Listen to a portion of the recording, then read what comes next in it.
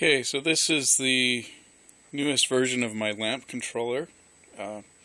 What it can do is it'll let you run a receiver powered light or system of lights off of a servo plug right here, and it also lets you run something from external power, which is off these pigtail leads, and you'll see I've got them jammed onto the end of a Dean's plug, kind of the wrong way, but it's working. And it's going to power this brake light from a real car.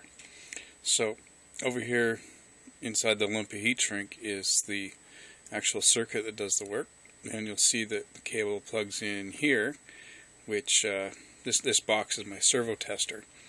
It just sends out a servo signal, and this little black knob and that black knob do the two channels of servo testing. So I'm just using one servo test at the moment, and I've got a servo on here just to show you what's happening, so so you can envision what position the control is in. So as I rotate the knob, it's going to make the servo move. And also I want to point out I have a 12-volt gel cell battery, so it's powering the car brake light, and the receiver power, which in this case is my servo tester, is going to power just this one LED. Now this light is very bright, so I'm probably going to have to cover it up, but we'll see. So right now both lamps are off, and as I rotate, you see the servo starting to rotate. As I get so far, we've got both lights on.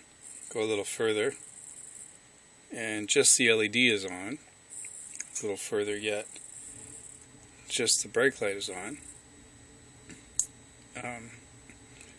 So there you have it. So I'm just going to hide that someplace, because it's too freaking bright. Okay, so we're going to roll it back, and we'll get the red LED on. A little further. We've got both items on now, and back we're all off. There you have it.